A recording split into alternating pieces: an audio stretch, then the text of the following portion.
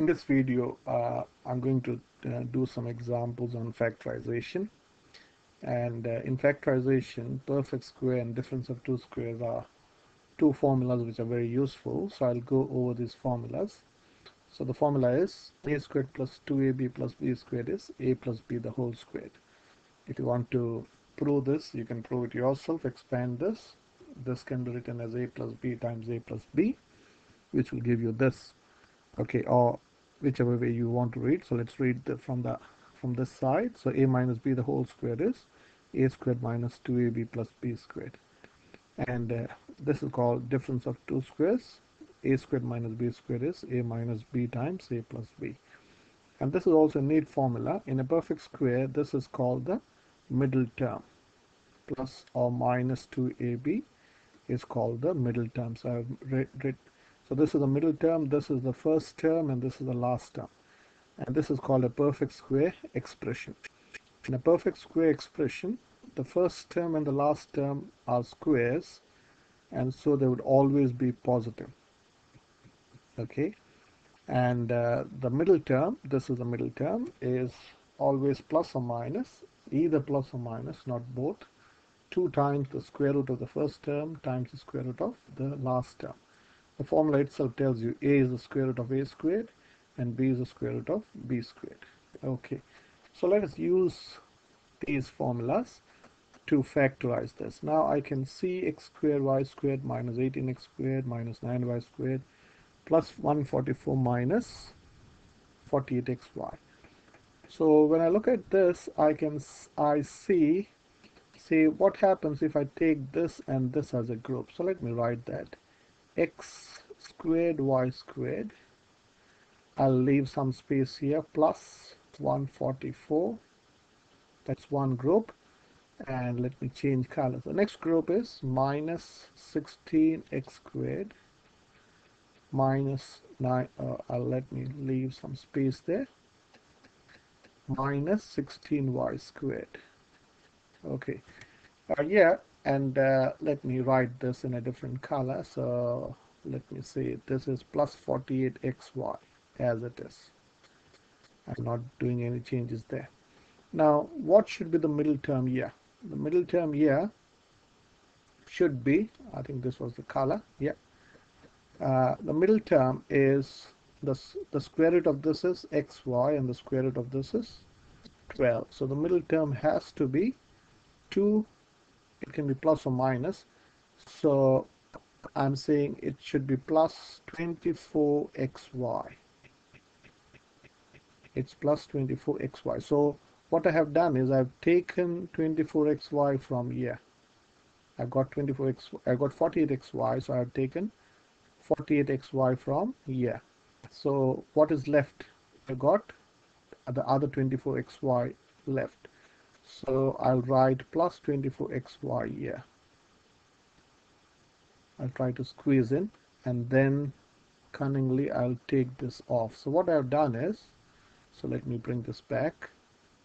So this was 48xy. From 48xy, I took 24xy. I gave 24xy here, and I gave 24xy here. Okay, so or in other words, this is 24xy plus 24xy is 48xy. So I can't have this 24xy. So I am deleting it. So this is, so this has, we have got now two groups. So this is one group, and this is the other group. So the next step can be written as x squared y squared plus 24xy plus 144 minus, if you factor the minus out, this will be 16 x squared minus 24xy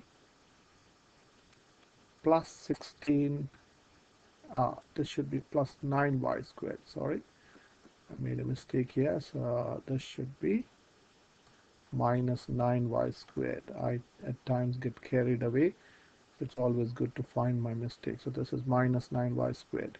So this is, I took this 2 from here. I hope you can see that. So this is plus 9y squared.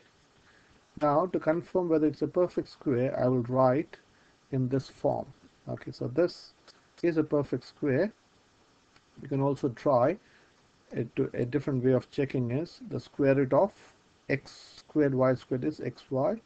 The square root of 144 is 12, and then you double it.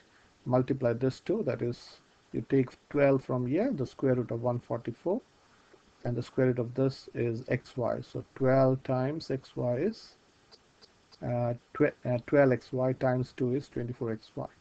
But I'll do one more step. So this is nothing but xy the whole squared plus 2 times xy times 12 plus 12 the whole squared. So I've written in this form a squared plus 2ab plus b squared. I hope you can see it. Let me scroll this slightly up. Okay, minus minus this I'll write as 4x squared.